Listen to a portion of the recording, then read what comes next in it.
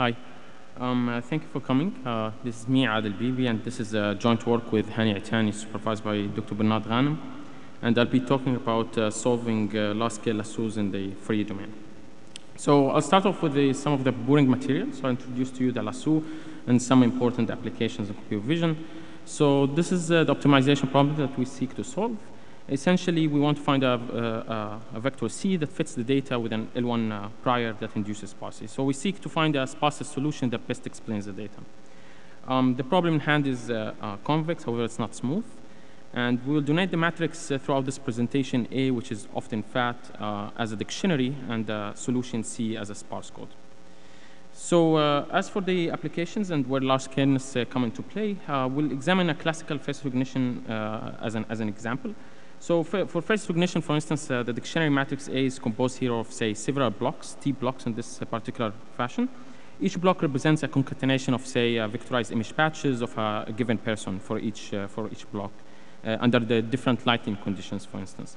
So if we have a T number of blocks, we have T number of peoples to recognize among. So given a new test sample B that we require to determine to what person it belongs to, we look at the solution C and we look at where the most non-zero elements are condensed, and that gives us an intuition to what class label does B belong to.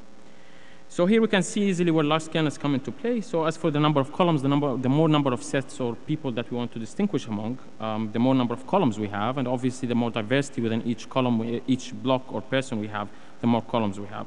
As for the number of rows, well, it is vectorized image patches, and that's self-explanatory. So in either ways, the dictionary A is large in at least one of the two dimensions, if not both together. So the applications obviously expand to tracking and subspace clustering, image and painting, and many other more. So in general, the deterministic lasso solvers are either first-order or second-order methods. And here I emphasize deterministic solver to highlight that there exists some randomized methods to solve large-scale linear systems. In particular, there has been a direction towards solving the lasso. However, this is not the focus of this work.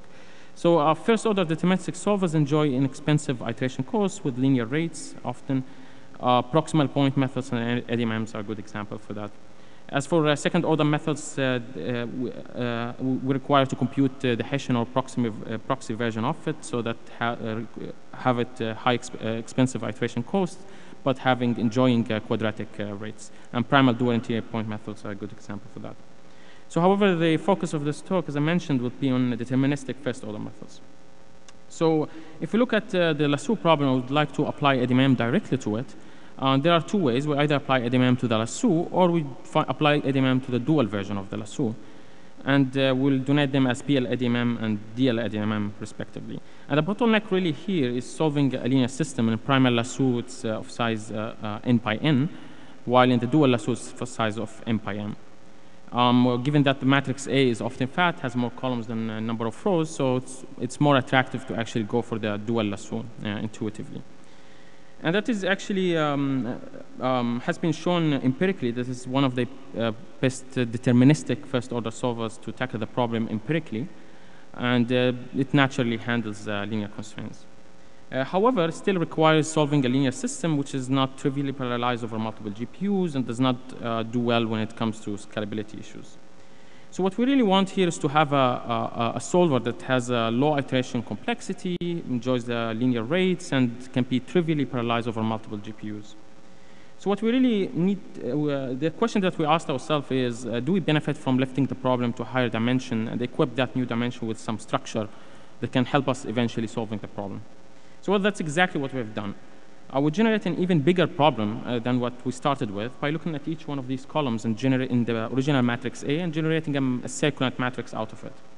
So if the original matrix A was of size m pi n, then new A tilde is now of size m pi mn. And to make sure both problems are in fact equivalent, extra constraints are added to force that the coefficients of the new sparse code C tilde corresponding to the extra columns we have appended to be exactly 0. Concatenating to the linear constraint DC tilde equals to 0.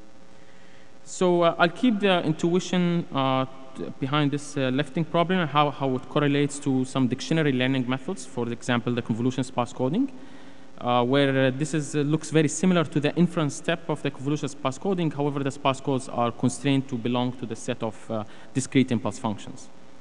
But we can discuss the details of this offline. So here's the big picture. And on your left is the primal and dual versions of the lasso, where PL ADMM, dual ADMM is applying ADMM to each. On your right is the lifted problem, and right beneath it is the dual version. And FFTLasso is essentially applying ADMM to the dual version of the lifted problem, for similar reasons why DL ADMM is more attractive than the primal ADMM. So, all right, so we need to look at the solutions for the update solutions for FFTLasso to see why is it exactly more attractive than dual ADMM. So the dual variable psi update, the updates for psi, for instance, still requires solving linear systems. However, there is structure in A tilde Hermitian, which allows us now to solve the updates completely in the Fourier domain by using the diagonalization of these circulant matrices. And we no longer now need to do any linear system solving nor matrix vector multiplication, and the FFT is the most expensive operation. And in fact, if we look at all the remaining updates, all of them involve only element-wise operations, and again, FTs are the most expensive operations. So lastly, the dual variables here of the dual problem are the primal variables. So C tilde here is in fact the sparse codes that we seek, the lifted sparse codes that we seek, and they are often updated with a standard dual ascent step. We, however, in FFTLasso solve the problem with the Nesterov-like update to improve the convergence. So Q here is related to the condition number. However, we set it as hyperparameter throughout the experiments. So upon convergence, the final solution C tilde can be obtained simply by downsampling the solution C tilde. So to give you an idea of the overall complexity, FFTLasso's most expensive operation is computing FFTs with mn log m, as compared to at most m cubed for linear system solving. This indicates that FFTLasso is best suited for matrices that satisfy this inequality. This is the case for dictionaries that are large in both dimensions, however, does not have significantly more columns than it has rows. So since that I mentioned all the operations are element-wise, I will have to look first at some of the synthetic experiments that we have done.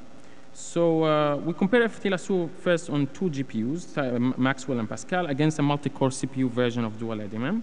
So despite that CPU cores are much faster than the GPU cores, sometimes 3 times as fast, and there are many powerful linear system solvers, FFTLasso still outperforms dual ADMM for larger problems, and of course, it's not faster for the smaller problems. And you can notice that there are some dips in the performance. They happen exactly at powers of 2, and we can discuss the details of this offline and how to circumvent these sort of issues. Another experiment is on synthetic data as well, so we compare now both methods on the GPU. So when Q is 1, we are now here performing standard dual ascent step, where Q equals 30 or not 1, this is the Nesterov's update. So notice that actually updating using the Nesterovs on dual ADMM actually improves the dual ADMM.